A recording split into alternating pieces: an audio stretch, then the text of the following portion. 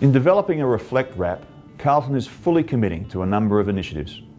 Our wrap identifies relationships, respect, opportunities and actions that are all specific to our club. This wrap will allow us to focus on building relationships both internally and externally.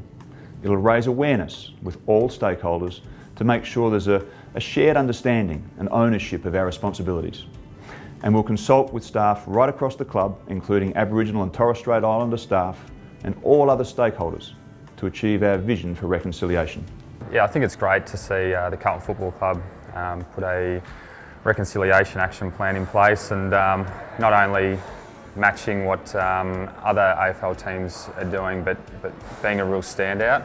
It's actually really powerful. I sat down, had a good read of it the other day, and even some of the actions that are put in place, there's some actions that have already been done that aren't in the action plan to show that the club are really committed to it. I guess my involvement in the wrap came about from wanting to support Walks. The passion that he's shown in trying to get this wrap off the ground has been really inspirational. Yeah, my involvement already back in the community camp, we were fortunate enough to take the leadership group and a few other guys to my home country, which is Yorta Yorta land.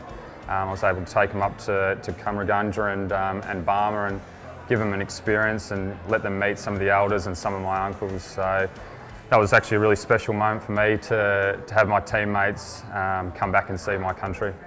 I thought it was important that as a non-Indigenous player, I was able to acknowledge that as a club we could do more, and I think that's what this wrap is all about.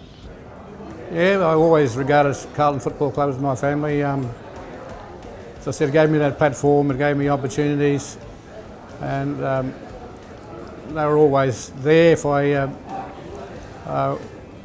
wanted some assistance or any information. The wrap plan is very important for me because it brings the community, the club together, and I congratulate the club on taking this initiative in the first place.